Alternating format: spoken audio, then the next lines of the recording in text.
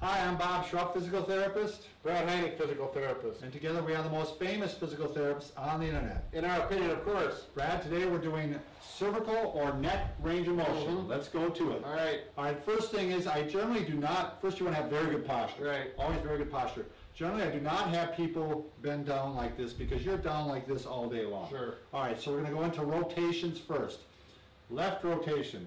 And I would say at least 5 repetitions. Yep. Would you say, Brad? 5, 10 Okay. at the most. 1, 2, and you want to give it a little stretch at the end. 3, no pain though, right, Brad? Right. No pain. 4, 5. Now we're going to the right.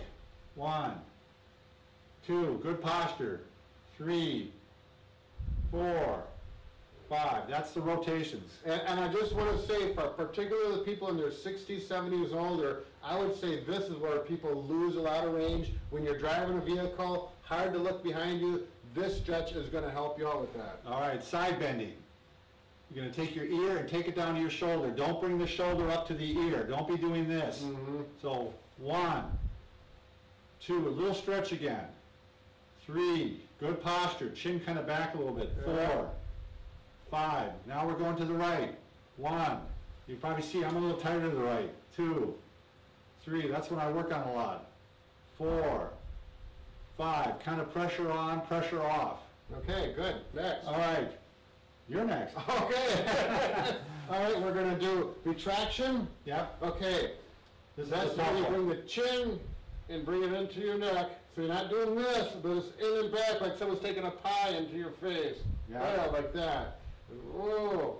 And 3. You'll feel a little stretch right back here. Yeah, good one for headaches. You bet. If you work at the computer a lot, this is excellent to do. Okay. And then we're going to go with a full extension. Yeah. Have a chair you can lean up against. Back, shoulders back. You can start with a little chin tuck and then go back. Now this one is maybe uncomfortable for some people. If you get pain back in here when you do this, stop doing it. It should feel... Oh, your glasses raise up when you're doing this. Do you know Oh that? yeah. Anybody see my click glasses?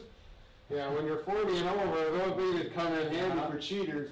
And another thing I want to mention about this, if you go back like this, you start getting dizzy or any faintness, do not do it. Right. Okay? Very important on this one. Exactly. Okay.